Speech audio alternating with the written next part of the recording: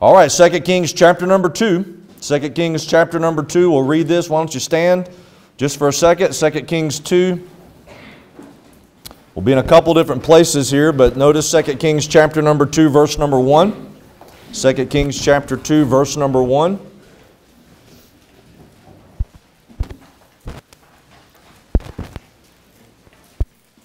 And it came to pass, when the Lord would take up Elijah into heaven by a whirlwind, that Elijah went with Elisha from Gilgal. And Elijah said unto Elisha, Tarry here, I pray thee, for the Lord hath sent me to Bethel. And Elisha said unto him, As the Lord liveth, and as thy soul liveth, I will not leave thee. So they went down to Bethel.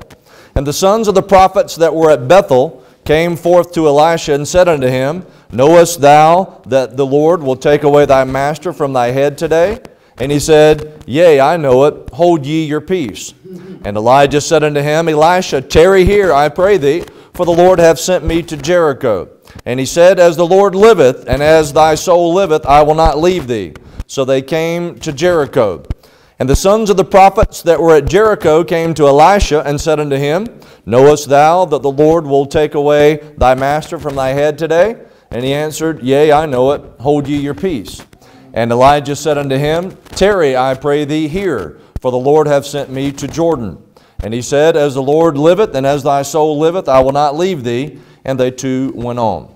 And 50 men of the sons of the prophets went and stood to view afar off, and they too stood by Jordan. And Elijah took his mantle and wrapped it together and smote the waters, and they were divided hither and thither, so that they too went over on dry ground. And it came to pass, when they were gone over, that Elijah said unto Elisha, Ask what I shall do for thee, before I be taken away from thee. And Elisha said, I pray thee, let a double portion of thy spirit be upon me. And he said, Thou hast asked a hard thing. Nevertheless, if thou see me when I am taken from thee, it shall be so unto thee. But if not, it shall not be so. And it came to pass, as they still went on and talked, that, behold, there appeared a chariot of fire and horses of fire, and parted them both asunder.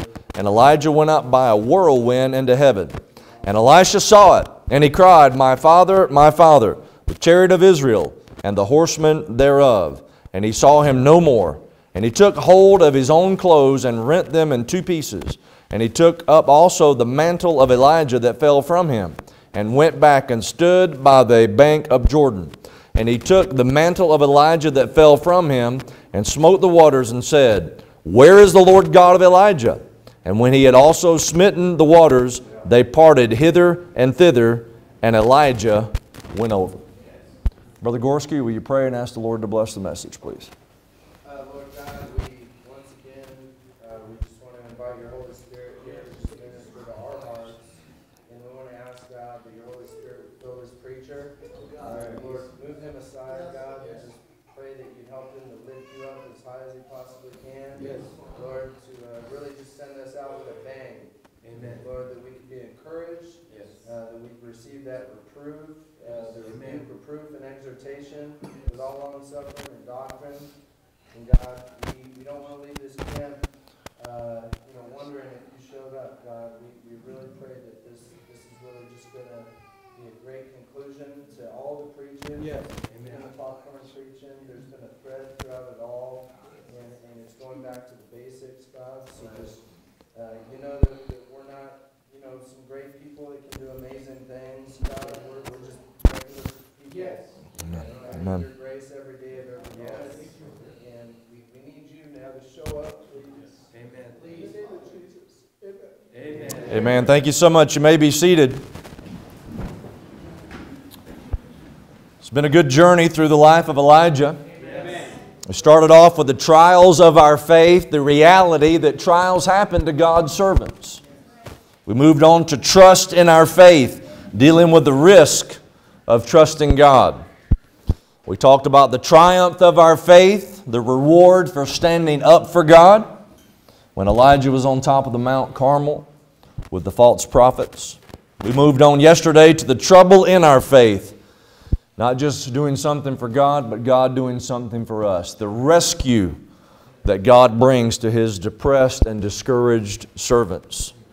Today I want us to look at Elijah and Elisha And we're going to talk about the transferring of our faith. The transferring of our faith. You see, this is really the last part of Elijah's life. We have the departing of Elijah and the dawn of Elisha. And so the idea of transferring your faith is in several ways we can make application, but one real practical way all of us can make application is that we're going to take what we have gotten from God on this mountain and we're going to take it down in the valley with us. And we're going to put shoe leather on it. And we're going to work out what God has worked in. We're going to transfer our faith, Lord willing, by His grace.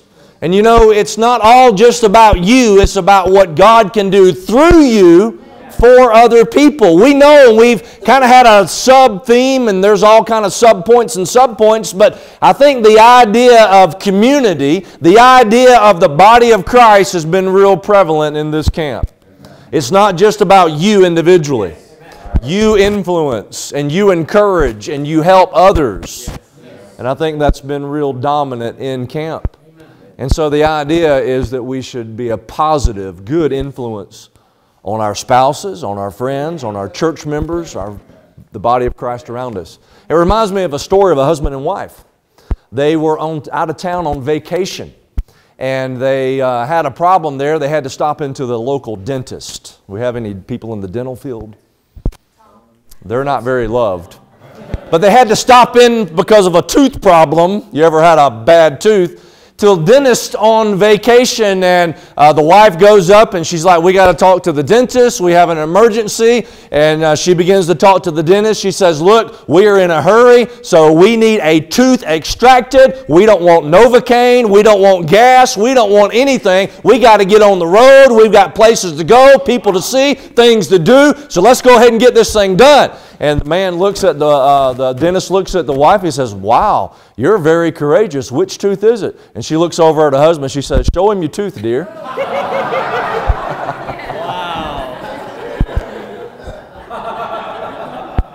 Now, that's not the kind of encouragement that we ought to be. Now, we ought to bear one another's burdens. But we're going to talk about the departing of Elijah and the dawn of Elisha. Now, first of all, I want us to go back to chapter 1 of 2 Kings. And I want us to talk about the content of our faith. The content of our faith. Here in 2 Kings chapter 1, Ahab has died, and Ahaziah, his son, has taken over in the northern tribes of Israel.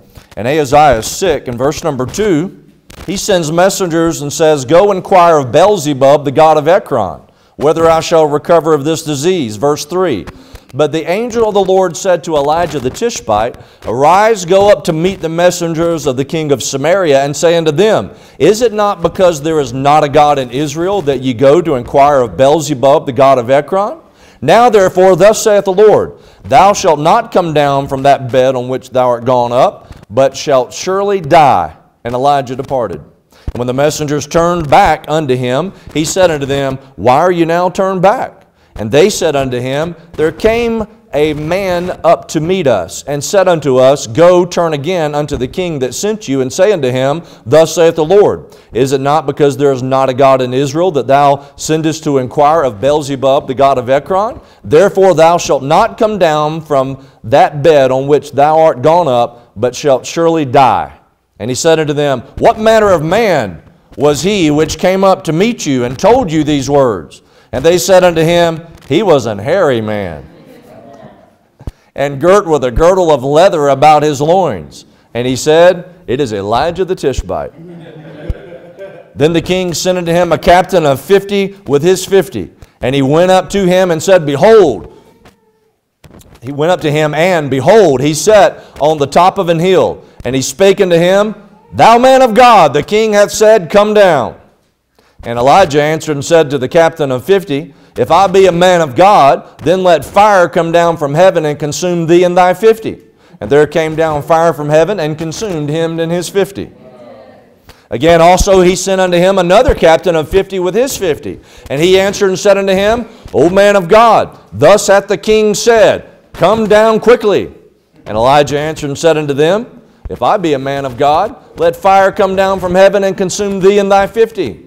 And the fire of God came down from heaven and consumed him and his 50. You think he'd get the message.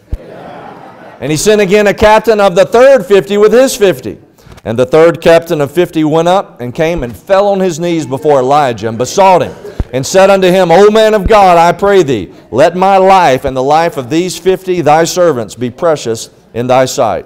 Behold, there came fire down from heaven and burnt up the two captains of the former 50s with their 50s. Therefore, let my life now be precious in thy sight. And the angel of the Lord said unto Elijah, Go down with him, be not afraid of him. And he arose and went down with him unto the king. And he said unto him, Thus saith the Lord, Forasmuch as thou hast sent messengers to inquire of Beelzebub, the god of Ekron, is it not because there is no God in Israel to inquire of his word? Therefore thou shalt not come down off that bed on which thou art gone up, but shalt surely die. Verse 17, So he died according to the word of the Lord which Elijah had spoken. What is the content of your faith? Now you think about this. The men go and they tell Elijah to come down. And Elijah's getting ready to tell the Lord to come up. And that's exactly what this world's going to try to get you to do when you come down off of this mountain. They're going to try to get you to come down spiritually. You have a spiritual high and you've been walking with God, and the question is, they're going to say, hey, can you compromise with the conflict? The question is going to be, can't you just come down a little bit? Can't you just lower your standards a little bit? Why do you have to be so dogmatic? Why do you have to be so right about everything? Why do you have to be so holier than thou? You know, that's actually a phrase in the Bible that the world's picked up on. So who do you think you are? You think you're better than me? No, I'm just saved. I'm a sinner saved by grace. And I'll tell you what, if you don't get saved, you're going to go to hell. And people don't like to hear that. But the idea is, can't you just tone it down a little bit? Can't you just compromise? Can't you just come down? Why do you have to stay up so high and love Jesus so much? Can't you love some things of this world too? Can't you just be a little bit worldly? Can't you just leave those convictions God gave you on the mountain? Just leave them up there at Pilgrim Pines. That's what the world's going to say to you. You're going to feel it as soon as you come down this mountain. You're going to feel that pressure from the world. Things are going to begin to seep in through those windows and through those air conditioning vents, and it'll go up your nose and in your ears and in your head, and you better watch it. This world says, come down. God says you're going to go up. Notice the answer, not just the question, but the answer, verse number 10.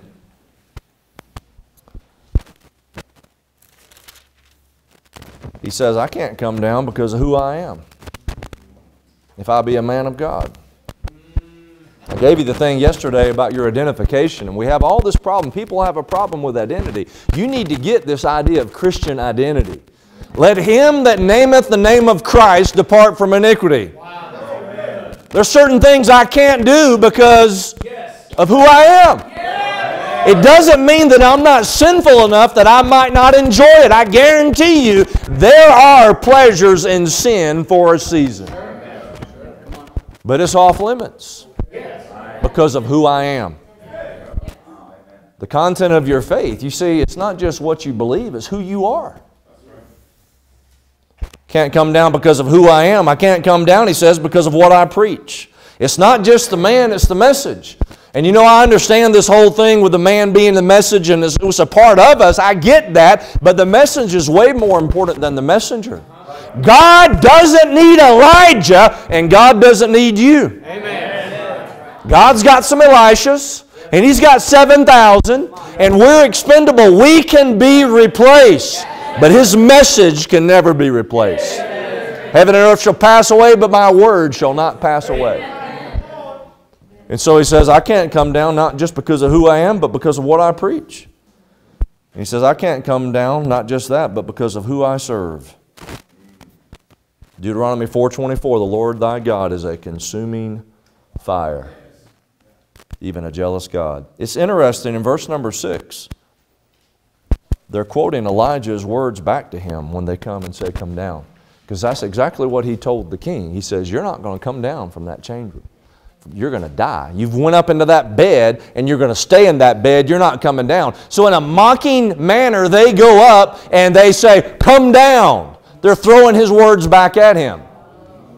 That's how the world does. The world is going to mock you. They're going to criticize you. They're going to condemn you when you try to do right. And Elijah says, I can't come down because of who I serve. The Lord our God is a consuming fire. You say, what's the test? Well, the test is whether or not Elijah is a man of God. And here's the question for the content of your faith. If you are a man of God, if you are a woman of God, if you're a child of God, you younger kids, let me ask you this. Where is your fire? Where's your fire? Will you come down? The content of your faith. What substance is it? What's there? Is there a fire kindling? Is there something inside of you that's greater than what this world has? The Bible says, greater is He that is in you than he that is in the world. Amen. Are you a man of God? Are you a child of God? And look, I'm not walking around like I hear all this IFB stuff. I'm not walking around like a Nicolaitans pastor, bring all the tithes into the storehouse, that kind of thing. I'm a man of God. You women of God and us men of God. Dr. Doofungus. Like Brother Lent said when he went to one of these big meetings and they had all of those introductions, how before the preacher they get up and they introduce Dr. So-and-so, and he's the president of this college, and he's done all of these things, and he was recognized by the governor of our fair state, and he's Dr. So-and-so. And he said he was at one of those meetings, and it was Dr. So-and-so and Dr. So-and-so and Dr. So-and-so, and somebody said, who are you? He says, I'm intern Lentz. They said, intern? He says, yeah, the intern cleans up all the messes that the doctors make.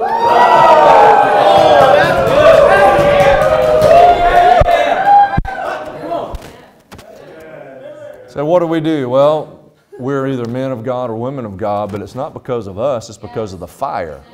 It's because our God is a consuming fire, even a jealous God. The content of our faith, this book should consume us. Should consume us. If you're going to pass on your faith like Elijah did to Elisha, if you're going to transfer your faith from the mountaintop experience down to the valley, I'm talking about tomorrow. I'm talking about Sunday, Monday, Tuesday, Wednesday, into next week, next month. If you're going to transfer what God's done for you, there's got to be some substance there. There's got to be some fire there. Yes. Is the content of your Christian faith empty? Or is it full? Notice not just the content of your faith, but the consequence of your faith. Let's talk about Elisha. Now go back, if you will, to 1 Kings 19. Remember when the Lord told Elijah yesterday, we read it briefly, didn't spend a lot of time on it, but He said, look, I'm not done with you. I want you to go anoint Elisha to be prophet in thy room. Best I can tell, you got about 10 years that go by before 2 Kings chapter number 2. And he goes and meets Elisha and he anoints him. And the word Elisha means God is salvation, is what that means. God is salvation. And so the consequence of your faith, in other words, if you're transferring your faith, there ought to be some consequences. There ought to be something that follows from it. And so Elijah's not just all by himself like he thinks, I'm the only one. God's like, no, you're not the only one. And I'm going to use your life. I'm going to pour your life, your spirit, if I can say that, into somebody else. I am here, I am standing on the shoulders of many great preachers. And I think all of us pastors and preachers in here would admit that this morning. We are standing on the shoulders of some great men of God. Amen. They poured their life into us. And there ought to be some consequences of your faith, and that's what Elisha is. Elisha comes from Elijah pouring himself into this man. And it's interesting that phrase later on is used about Elisha. For those 10 years, all he was known as the guy that poured water on the hands of Elijah.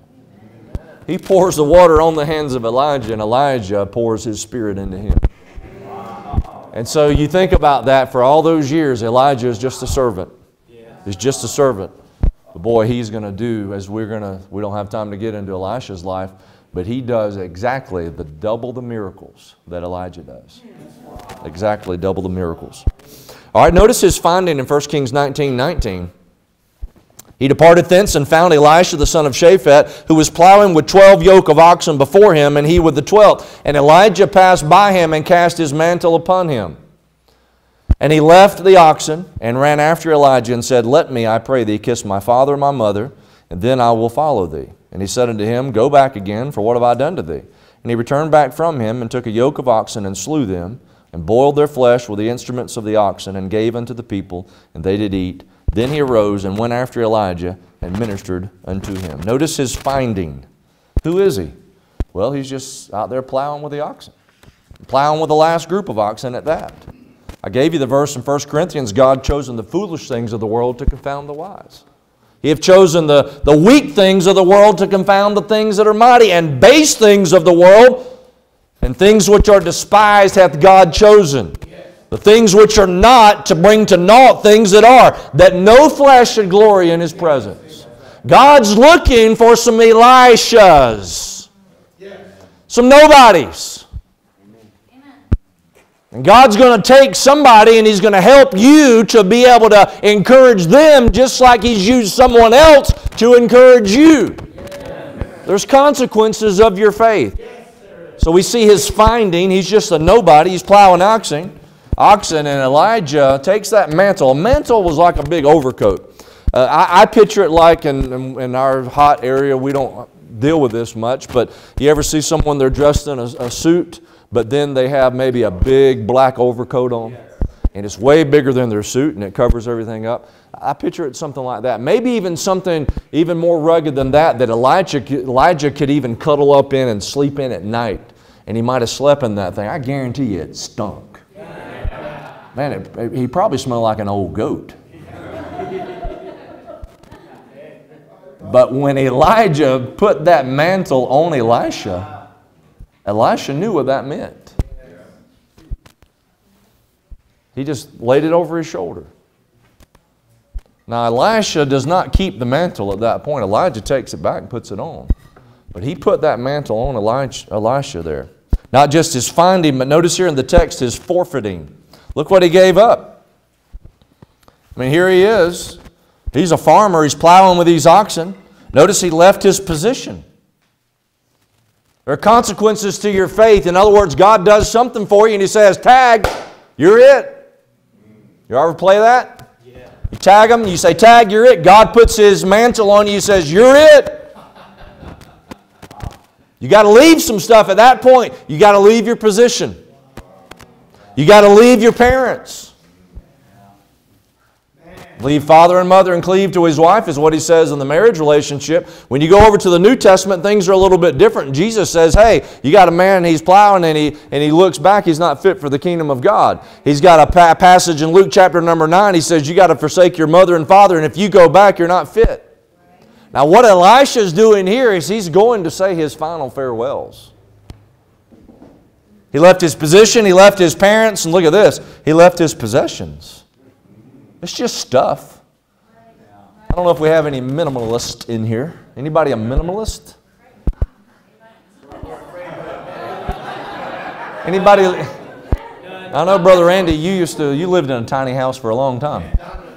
You're done with that, man. He's getting stuff anytime he turns around. But you know, Americans, we all have our garages, or we have our closets, or we have our junk rooms, or we have whatever. We have stuff. Did you see how many suitcases I brought out here to California? My wife packed me everything but the kitchen sink. Man, I had it all, man. Amen. Yeah. And we have so much stuff. But can I remind you, it's just stuff?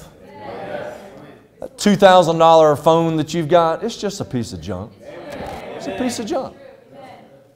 Those computers and those clothes, those shoes that you paid so much money for, it's just stuff. Clothes it's just stuff. The heirlooms and the things that passed down from great-great-grandma, it's just stuff. It's just trinkets. Well, it means so much to me. It's going to burn up one day. Corrie ten Boom, maybe you know her story. She went through the Holocaust and things like that. And she was a great testimony for Jesus Christ. She made the statement, she said, I've learned in my life not to hold on to things too tightly. So when the Lord takes them, it doesn't hurt so bad. That's some good advice. Good advice. It all belongs to God. If He takes it, He takes it. It's just a car. Even if it does run off a battery.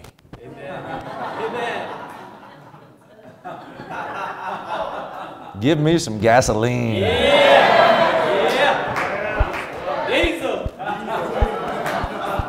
Let me burn a hole in the ozone layer.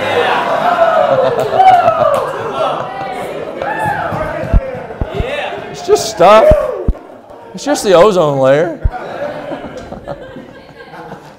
He left his position, he left his parents, he left his possessions. Hudson Taylor said, God is looking for some wicks to burn. The oil and fire come free. God's looking for some wicks to burn. The oil and fire come free. Hey, if you're willing to burn, God will light you up. I think it was John Wesley who originally made the statement that he just sets himself on fire for God and people come to watch him burn. And other preachers have quoted that, but I think John Wesley, it originated with him. There was a chaplain, he was speaking to a soldier on a cot in a hospital, and the soldier had lost his arm. And the chaplain looked at him and he says, I'm so sorry, son, that you lost his arm. And the soldier said, no, sir, let me correct you. I didn't lose it, I gave it. I gave it. Brother Vince Massa, whom most of you know of, a great preacher from up north. Amen. When he was attending Bible school, he worked for General Motors, and upon graduating, he was offered to come and assist a small church. Some people at his job, which was very prestigious, they had a good package, they had retirement and all those kind of things. They said, look, maybe you need to hang on to your job and just take a leave of absence. And then if things don't work out at the church, you can come back. No, he said, no, I didn't do that. He said, I burned my bridges.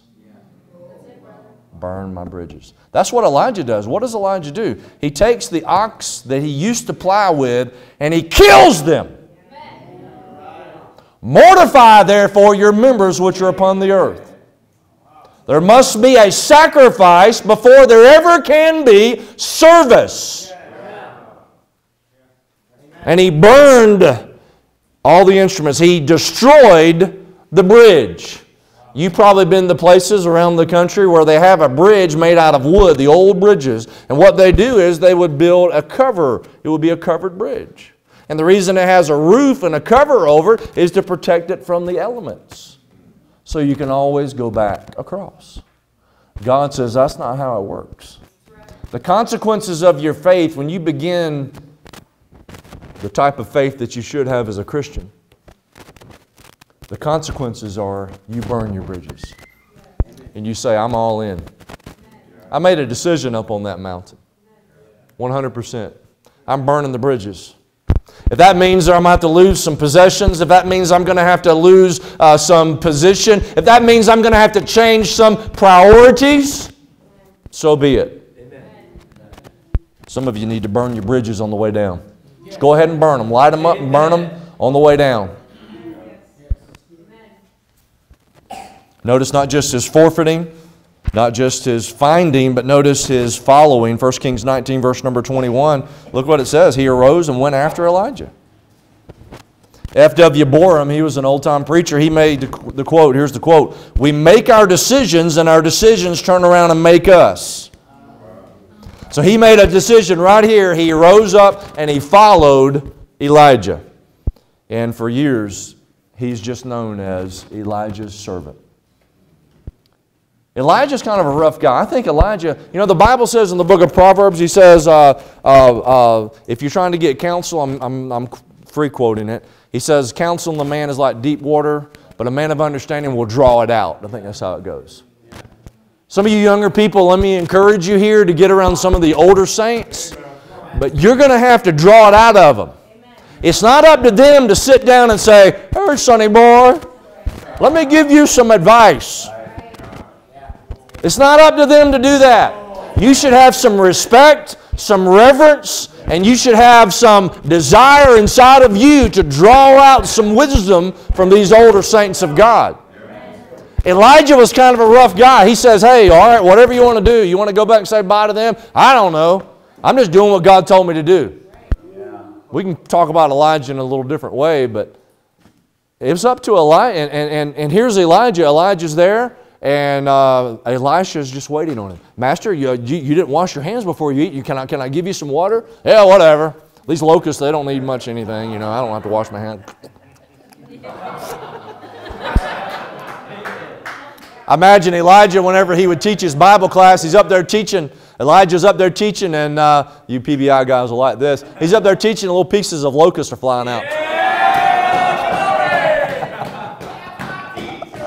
Amen. Oh my goodness! I'll never forget one time where Dr. Ruttman's up there teaching, and he had the little. Well, he didn't have the little pointer thing with the laser on it when we were there. He had a stick. Y'all remember the stick? And he's pointing with the stick. He couldn't find his stick. So he's up there teaching away. All of a sudden, he just goes out the door. And you hear the microphone. You hear him out there trampling around in the woods. And all of a sudden, he breaks off a stick. And he comes back in with this big, ugly oak stick. It had, moss growing off the side of it. And just straight face, he's just up there, pointing. I was telling you over here, here's this line. Oh, yeah, man. Oh, yeah, man. And this line, it goes all the way. You follow this line, it goes all the way around the world, the same place. And we're just all rolling. I don't remember anything he was saying. We're just laughing at the guy. I picture Elijah kind of like that. He wasn't all polished. He wasn't a professional preacher. He wasn't a minister. What do you do? Well, I preach. What are you? I'm a preacher. Amen. Notice his following. He followed Elijah. So not only do we have the consequence of our faith, we have the content of our faith. And let's wrap it up. Let's talk about the continuing of our faith. The continuing of our faith. Go to 2 Kings chapter number 2. This is the place we started off. 2 Kings chapter number 2. There's lessons to impart, and then there's a legacy to leave behind. The lessons to impart. You'll notice in the first verse, the Lord tells Elijah, I'm going to take you up. Well, the Bible tells us that He's going to take him up. And notice what He tells Elisha in verse number 2. Tarry here, I pray thee. The lessons to impart. Here's the question. There are two questions. Number one, will you pause? Will you tarry? Will you pause? I think Elijah is saying, Elisha, the Lord's done sent me down to Bethel. You just stay here. Are you serious? I think the question is, are you serious? Elijah is just going to do what he's going to do, and he's going to see if this guy's really serious or not. Yeah, it's been 10 years. He's proven pretty faithful, but does he really have what it takes? The Lord is going to put you through a test as you come down this mountain to see if your faith is going to continue. If it will be transferred into daily life. There's one thing to have your faith up here between your ears. It's another thing to have it in your heart. And it's another thing to live it out in your walk. Amen. Right belief should affect right behavior. Yes. But are you real serious? I don't know how you other pastors do this, but I do not pester people. And I'm not. And by the way, the church does not replace the family. Amen. Let me go ahead and just ease your burden a little bit. At our church, we don't have to have family day.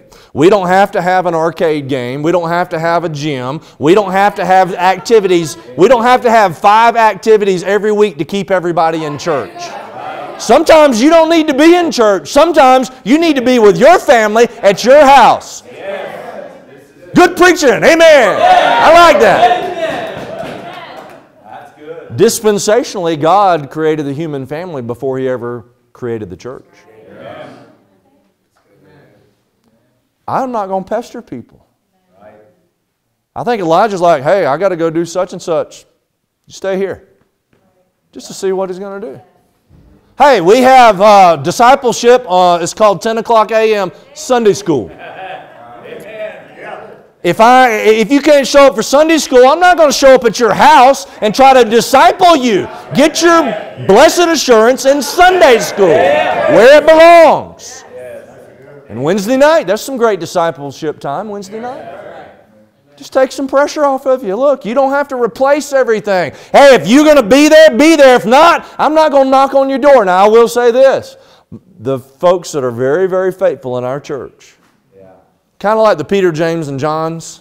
You know, you look at that whole thing, you got the 12, but then you got the Peter, James, and Johns, and Andrew kind of pops in there every now and again. There's a couple things Andrew pops in on, you know. He's kind of like the little blip. Boop, boop, boop. You got the 3 and you got the little blip. Boop, boop, boop. Little Andrew, you know. But out of Peter, James, and John, you got John. He didn't ever say, is it I? He knew he wasn't going to betray Christ. But those that are real faithful and they don't come, they miss church or something, hey, there's something wrong. I'm going to check on so-and-so.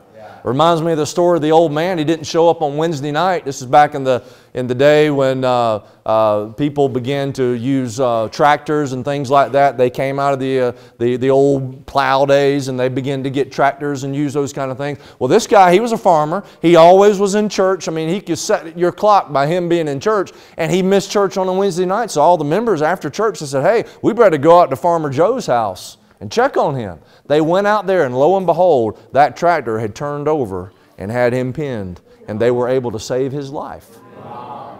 Because they knew something was wrong because he wasn't in church. That's good. Those are the kind of people I'll check on, but I'm not just going to pester everybody and say, come on, we're going to make it easy for you. We will help you. We will give you some cotton candy. Just look under your pew, and there's $100 bill under every pew. I love this church. Hey. Hey, if you get him with a lollipop, you're going to have to keep him with a lollipop. Elijah says, hey, I'm going. I'll see you later, man. Elisha's like, I'm going with you. You tell me no or not, I'm going with you. It's not up for the older generation to pester you. It's up for us, the younger generation. I include myself. I'm becoming the old guy. To chase after the Lord. So notice in the text here, Elijah tells him, hey, will you pause? Will you just put everything on pause until next summer camp? Everything you did up here and how close you got to God, you just put it on pause, go back down, live out your year, and then resume it when you get back up here? Or are you going to continue your faith down the mountain? Will you pause? The second thing, the other question is, will you progress? Will you progress? Notice how this thing starts off in verse number 1 there at Gilgal. Now, the Bible says in Hebrews 6, let us go on unto perfection. We are to strive. We are to move forward. You know the kind of preachers I like to be around? The preachers that are growing. Yes. The preachers that are continuing. I'm trying to get closer to Jesus than I was last year. I'm trying to become a better Christian, a better follower, a better husband, a better preacher than I was last year. I'm trying to grow in my faith. It's not just up for the new Christians to grow. All of us should be progressing, not pausing. Will you progress? Notice it starts off at Gilgal. We don't have time to go through all these references, but Gilgal was the place that the cross was applied to the flesh. Gilgal was the place when they came over into the land, they were able to eat the corn, but the Bible says they had to circumcise everybody a second time. Before they could ever put the sword on the enemy, they had to put the sword on themselves first. I'm crucified with Christ. You have to start there as a Christian, but then you move on to Bethel. What is Bethel? Well, Bethel has a lot of significance in the Old Testament and in the Jewish religion. Obviously, we think of Abraham, and Bethel means house of God. Later on, when Jacob goes back and has his experience there, he calls it El Bethel. God, the house of God. In other words, God comes before the house of God. And you know, the house of God was that place where Jeroboam, the son of Nebat, had put up one of those idols. Dan and in Bethel. Dan was in the north and Bethel was in the southern part of the kingdom of Israel there. and he had put one of those idols. You know what the house of God needs? And our body's the temple of the living God. The house needs cleaning. Twice in Christ's ministry, once at the beginning and once at the end, He goes in and He cleans house. If you're going to progress in your Christian faith, if you're going to continue in your faith, then not only does the cross have to be applied, the house of God's got to be cleaned. And I believe it's a daily cleansing. Paul said, I die daily. We have to be renewed. We confess our sins. He's faithful and just to forgive us our sins and to cleanse us. And then they move on where? They move on to Jericho. That's the place of victory. But you know, back in 1 Kings chapter 16, you don't have to turn there. That place of victory can come back to haunt you. In 1 Kings chapter 16, the Bible tells us what happened. And Joshua said it was going to happen. Joshua prophesied, we've destroyed this city, but there's going to be a guy born, and he's going to come up, and he is going to rebuild this city. And it's a cursed city. The devil will use your victories to haunt you. And you better go on further for more victories. You can't be like Obadiah, the compromiser, who just lives off past successes. The idea is to move forward. You know what? I've got some challenges in front of me when I come down off of this mountain, and I've got to implement what God's done for me, for my faith to continue. For me to transfer my faith into real life, I've got to put it into practice so I can defeat the enemy ahead of me. Yes. Instead of just thinking about all the victories of the past. The past is over with. Yes. You can't live off the past. Gilgal, Bethel, Jericho, and then you get to Jordan. What a place, man. Elijah, he crosses Jordan. The Lord Jesus Christ, we know about His experience at the Jordan River when He's baptized. And of course, Moses dies in that area. And you read about this, you understand the significance of it. Back in Joshua chapter number 1, when they cross over there, they took some stones on the other side, and the water parted, and they put the stones there from the past. And then when that water came back over, there's a burial there, and we're buried with Him by baptism.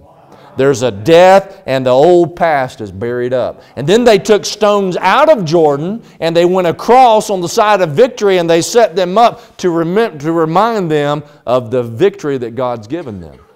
And so what you have with Jordan is you have the power that comes from the death, burial, and resurrection of Jesus Christ. Will you progress? Will you move forward? There's a whole lot more to the Christian life than John 3:16. John 3:16 is kind of like Amazing Grace to me. It's one of those, Amazing Grace is the anthem of the Christian religion. John 3:16 will be one of the great verses of the Christian religion. But you know, you have to move past John 3:16. You've got to go to resurrection ground. So here's the two questions. He says, will you pause? Will you progress? So it's not just lessons to impart. I think Elijah's teaching in this, but there's a legacy to leave behind. What happens? Go to 2 Kings 2 and look what happens. He says, hey, I want a double portion of thy spirit. Now Elijah finally got to the place when he went that far. And by the way, the question doesn't come until after he goes from Gilgal to Bethel to Jericho to Jordan. Elijah didn't ask him after they got to Gilgal and says, what do you want? He didn't ask him when they got to Jericho, what can I give you? He waited until they crossed over Jordan. And he says, what can I give you? He says, I want a double portion. Elijah says, you've asked a hard thing, verse number 10. If thou see me when I am taken from thee, it shall be so unto thee, but if not, it shall not be so. It came to pass as they still went on and talked, that behold, there appeared a chariot of fire and horses of fire, and parted them both asunder. And Elijah went up by a whirlwind into heaven. And Elisha saw it, and he cried, my father, the chariot of Israel and the horsemen thereof. He's basically saying, I see you, I see you. And then Elijah knows he sees him. He saw him no more, and took his own clothes and rent them in pieces. And he took up also the mantle of Elijah that fell from him. Now it says it fell from him, but maybe I'm give me a little license here. It's almost like Elisha calls out, and then Elijah's like, he sees me. He's got it. He's got it. He takes that mantle and drops it over there.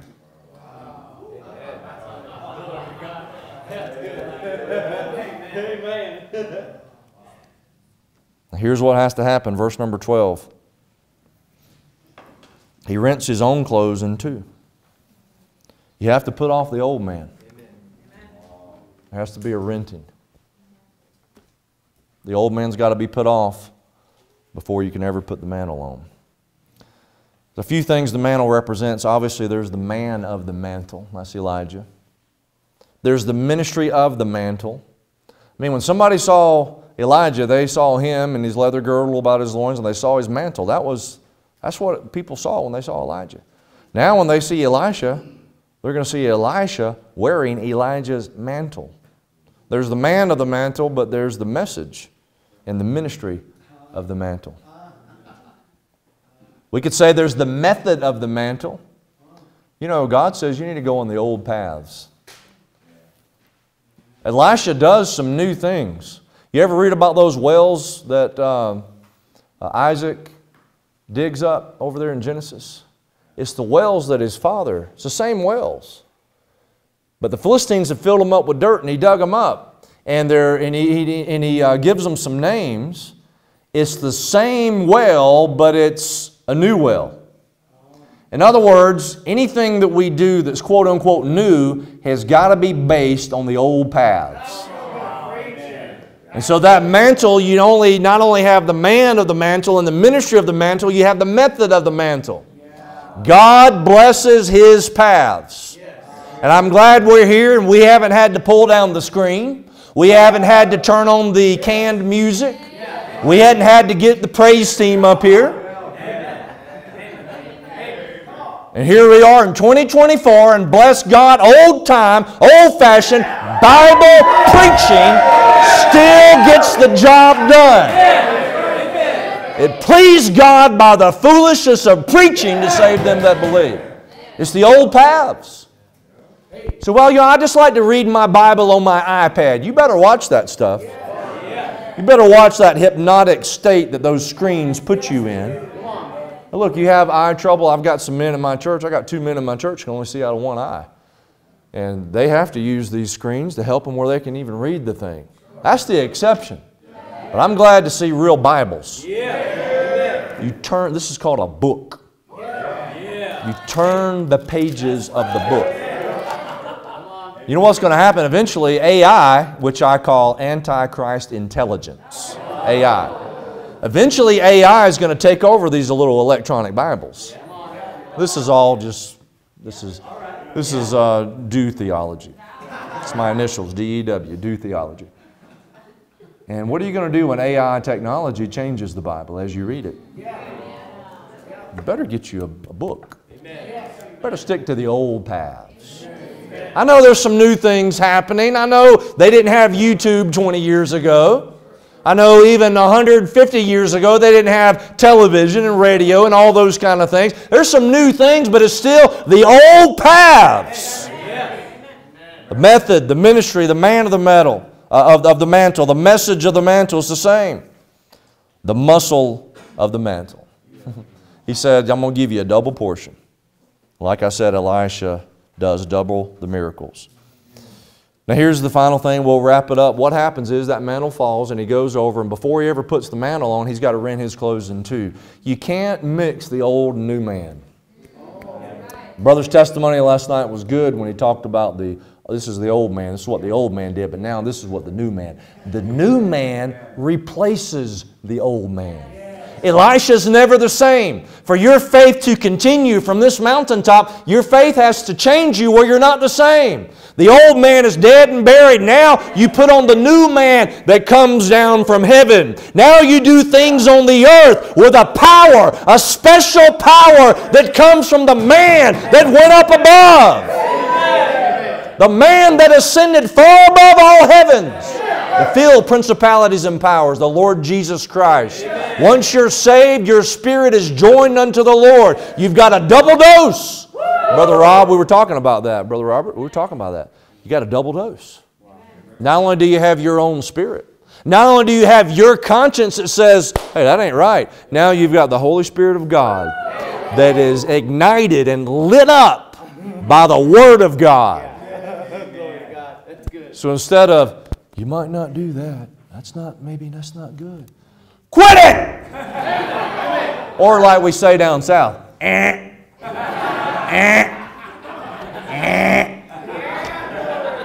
I think all languages, Japanese, Chinese, Mexican language. My song leader always says, Mexican. Here's how everybody can understand this. The Holy Spirit comes in and says, What does that mean? That means thou shalt not. You got a double dose. They take the old man he's renting to, and now you got the new man. But notice this thing about the mantle here. When you think about what happened in 1 Kings 19, Elijah had put the mantle on him at his calling. Remember that? But now Elisha must put the mantle on every day. You see, he put the mantle on once. He just went up there and threw the mantle across his shoulders. He took it back off of him. Elijah wore that mantle. It was put on him once. Now Elisha, every single day, has got to put off the old man and put on the new man. For that double portion of that power. That's the only way our faith's going to continue, brothers and sisters, in this last days. That's the only way you're going to make it, is to be able to put on the power of the mantle from the man in heaven. Finally, I want to ask this question. This will be done. You know, when Elijah smites the water, I like that, verse number 14, when he says, where is the Lord God of Elijah? Because that shows you the power is not in the mantle. The power is in the God of the mantle. Okay. It's the same thing with the staff later on with Elisha and his servant. He takes that staff, he goes, go lay my staff on the child. The servant thought the power's in the staff. The power's not in the staff. The power's not in the mantle. The power wasn't in the ravens. The power wasn't in the brook. The power wasn't in the widow woman. It's all God. Yes. But here's the question, look in verse number 12, if I can take a little liberty again. He says, not verse 12, verse 14, he says, where is the Lord God of Elijah? Here's my question. Are you going to continue in your faith? Here's the question. Not where is the Lord God of Elijah? But this is the question. Where are the Elijahs of God? Maybe where are the Elishas of God? Are you an Elijah or an Elisha? Are you ready to continue your faith? Are you ready to transfer what God's done for you up here down into the valley? Be a good prayer of dedication this morning to say, okay, Lord, we can't do this but by your help. So God, would you help us? Let's pray. Father, thank you for the text. Thank you for these rich truths. Lord, help us. In our own strength we'll fall, God, but I pray that you give us a double portion, that we can continue what we've got up here on the mountain, down in that valley. We ask it for Jesus' sake and His help. Amen.